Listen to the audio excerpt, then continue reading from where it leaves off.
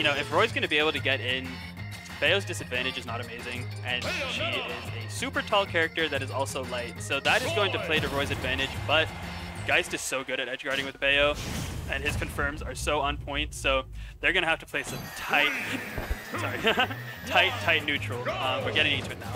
Indeed, and I'm sure that Geist has a lot of matchup experience against Roy. Roy is a very popular character, especially with the really big rise of like players like Goblin and Cola as well. So a lot of people picking up Roy in that respect.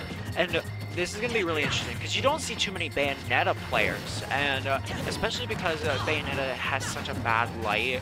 You know, a lot of people don't like the character, especially from her roots in Smash 4. But this is a different Bayonetta.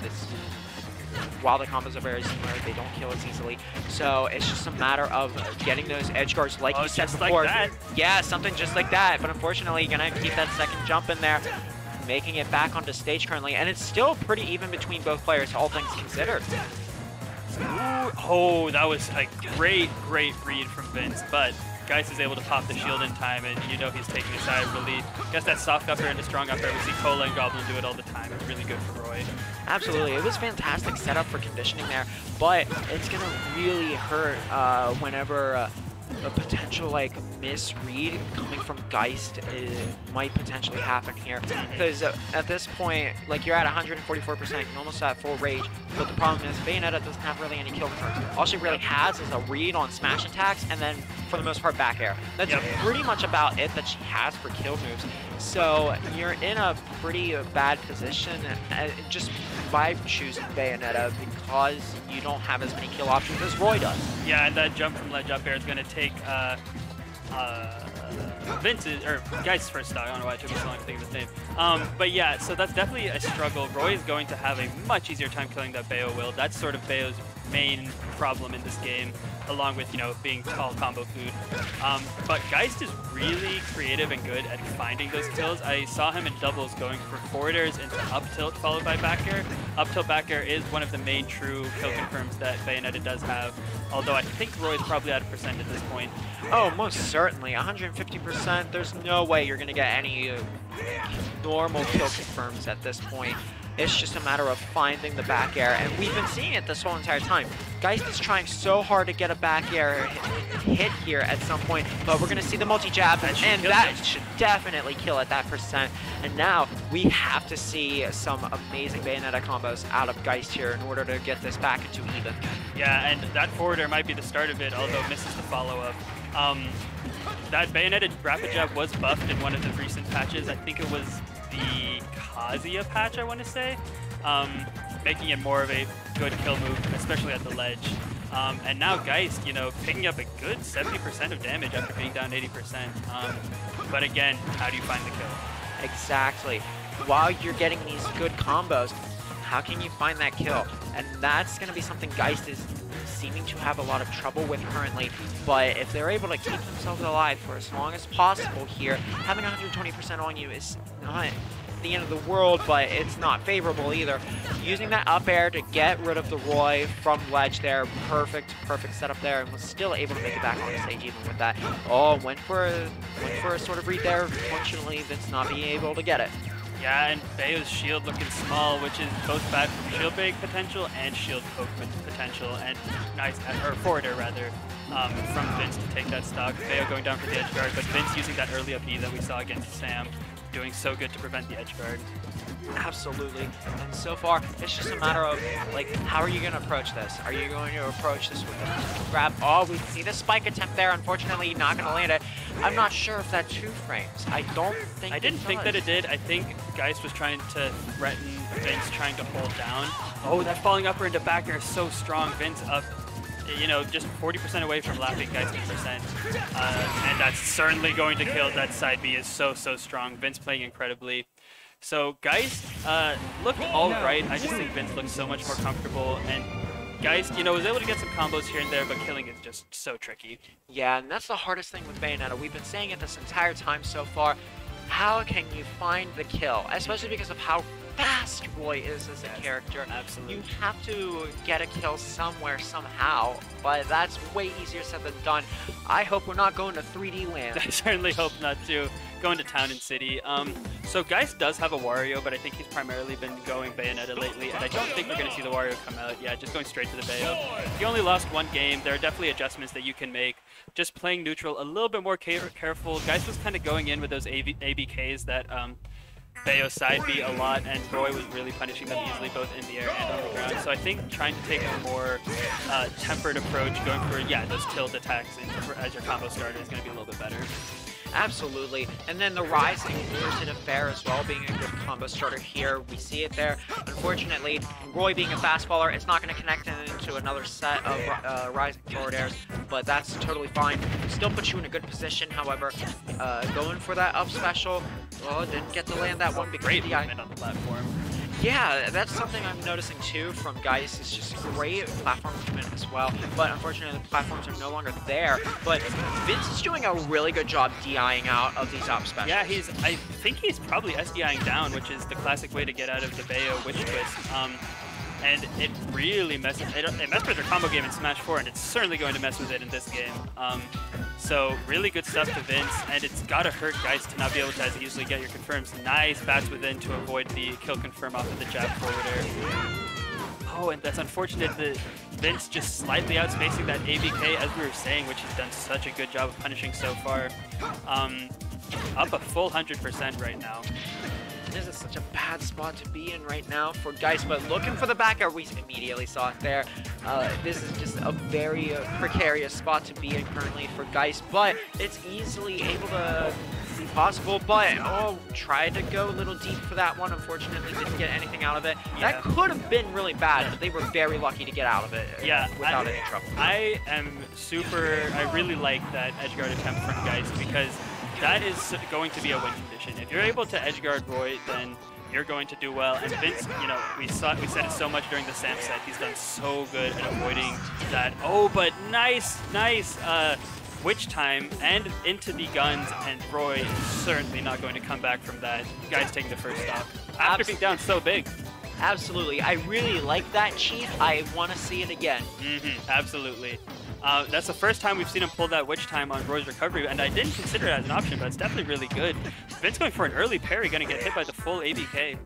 Yeah, I feel like I've been seeing that attempt to go for the witch time, witch time off stage a couple times before, but unfortunately wasn't able to land it until now. But this is a bad spot to be at, using all of your tools up so high like that, trying to make it back on the platform. That could have been really bad, but Vince, you're gone.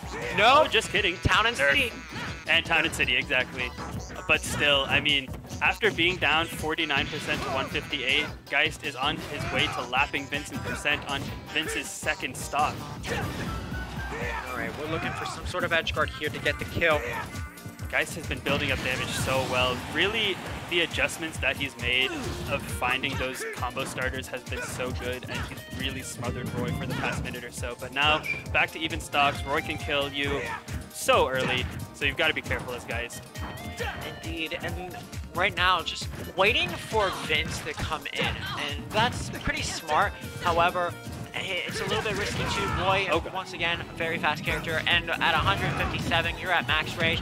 Gets the tech off the side of the stage like that. Oh, careful, guys. Oh, man. Both of them going for those air dodges down to like readjust their positioning. I really love to see it, and it's something that you're starting to see more in competitive Smash Ultimate. Nice back air to close out the stock, but Vince on this side has done a great job. And once again, that punish on the ABK by the F smash, and we are even. Indeed, and now we're seeing the neutral air combos into the forward air. And once again, now we got a little bit of a combo setup coming in. Oh my gosh, is this gonna do it? No, not just yet. The taxi platform doesn't quite complete the trip for Vince to the blast zone, but it put Geist in an incredible position, and they have certainly capitalized on it, taking Vince up to 100%. Yeah, Vince telling the taxi driver there, hey, my stop is here, I'm good to go. Yeah, absolutely. Now Vince at the ledge, down 80%, or 70% rather. Nice, great tomahawk grab. Such a good option with Roy because you always expect Roy to land with an aerial, and when he doesn't, you know, you're just going to get grabbed into a nice conditioning setup for the Roy. Both of them at kill percent certainly right now. Absolutely. We're looking for the back air here. We're looking for a potential forward air off of stage. but it has to be pretty far off the stage. We see the forward throw. We see her blasters coming out. Yeah, that was a great recovery option on the other side, but that time got a little antsy with the forward smash from Vince, and Geist is going to even it up 1-1. We got another game 3. Absolutely, and that was beautiful spacing there at that last second there. We saw it.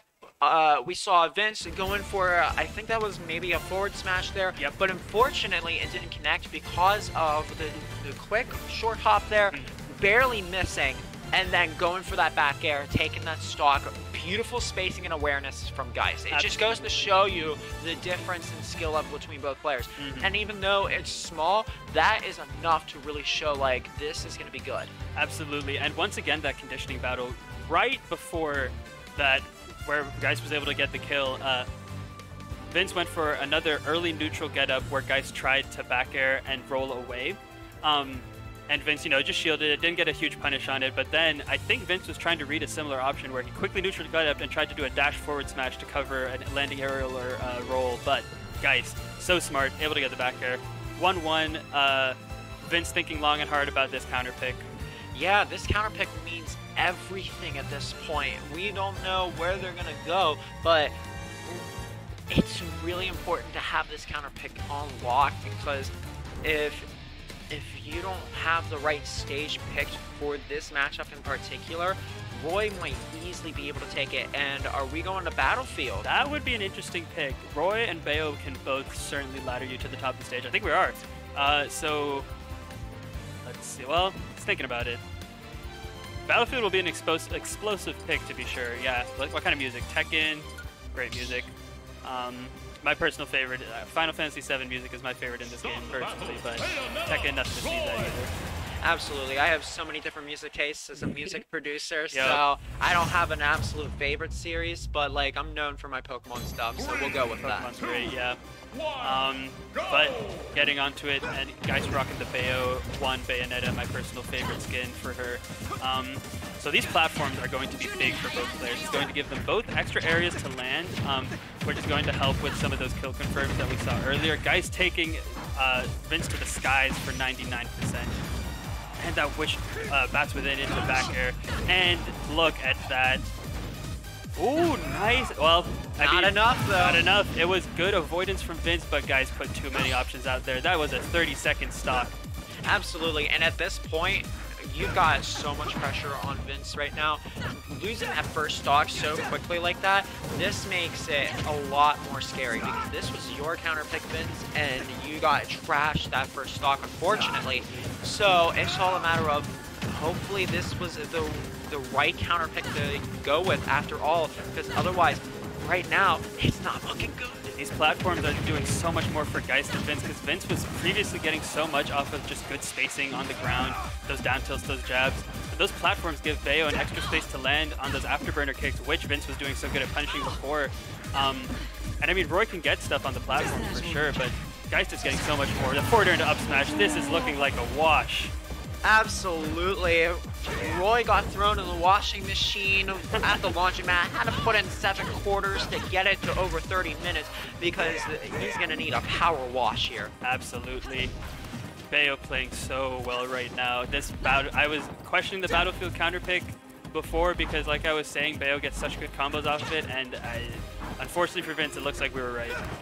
Yeah, I remember saying in the beginning before this game started, it was all up to this counter pick, and so far it has been all up to this counter pick currently. This Geist has just been running away with it, and they don't have to commit as much. They have 2 full stock advantage at this point, so they don't really have to worry about really trying to go in as hard as possible. You can sit down and relax, try to find the whatever opening you can, and just chill. Yeah, and finally, Geist feel himself a little too much. The unsafe afterburner kick gonna get punished by jab back air, but you're still up 2 stocks to 1 with Vince pretty close to kill percent, so you can't be feeling too bad at all. What a great parry on the nair attempt from Vince. All right, we see the bat within once again. Yeah, and so now, Geist really doesn't have to approach here. You can just punish Roy's options with those up Bs, those forward airs, and eventually, even if Bayo doesn't have a ton of amazing kill setups, like Geist has found those back airs every time. Has even found some smash attacks, and even a throw off stage is gonna threaten Vince. I think a forward at the ledge might kill him. There's that up tilt back there, true combo, gonna take it. Geist with amazing adjustments from that game 1 and just completely destroys Vince in that game 3. Great showing from Vince, gonna drop down to loser's bracket to play for top 8. And I will check against 2, but for now, Geist moves on to top 8 winner side.